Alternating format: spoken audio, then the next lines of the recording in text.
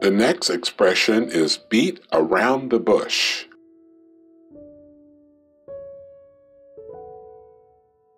which means to avoid sharing your true viewpoint or feelings because it's uncomfortable.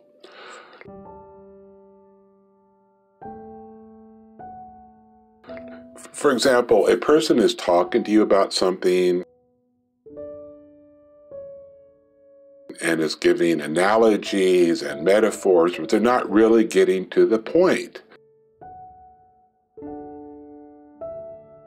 So you would say to them, please quit beating around the bush. Tell me the truth. Tell me the main point. Don't beat around the bush. The next expression is beating a dead horse, which means giving time or energy to something that is ended or over. So, if something is over with, or there's no hope of continuing, don't keep talking about it. It's like beating a dead horse.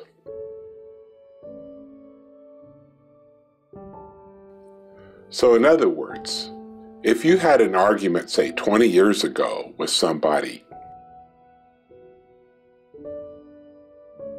forget about it. For you to keep talking about something you disagreed with 20 years ago, it'd be like beating a dead horse.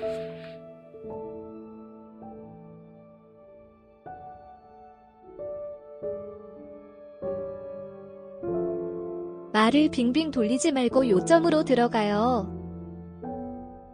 Don't beat around the bush, get to the point. Don't beat around the bush, get to the point. 말을 빙빙 돌리지 말고 툭 터놓고 말하자면 나의 제안에 대해 솔직히 어떻게 생각하는지 말해줘. Don't beat around the bush, and tell me frankly what you think of my proposition. Don't beat around the bush, and tell me frankly what you think of my proposition. 말을 빙빙 돌리지 말고 정말 뭘 원하는지 말해. Quit beating around the bush, and tell me what you really want. Quit beating around the bush, and tell me what you really want. 지난 일을 계속 말해봐야 소용없어. 그건 그냥 놔두고 새 TV를 사러 가자. There's no point in beating a dead horse, leave it alone and buy a new TV. There's no point in beating a dead horse, leave it alone and buy a new TV. 지난 일을 계속 말해봐야 헛수고야. 가자. 5시까지 서점에 가야 해. You can't beat a dead horse. Let's go. We need to be at the bookstore by 5. You can't beat a dead horse. Let's go. We need to be at the bookstore by 5. 이제 우리 모두 그 문제는 남겨둬. 계속 해봐야 헛수고야. We've all moved on from that problem, so there's no use beating a dead horse. We've all moved on from that problem, so there's no use beating a dead horse. 우리에게 안전 교육용 영상을 3시간이나 보여준 후 밴을 탈 때 안전벨트를 매라고 그 조사관은 계속 뒷북을 치고 있는 거야.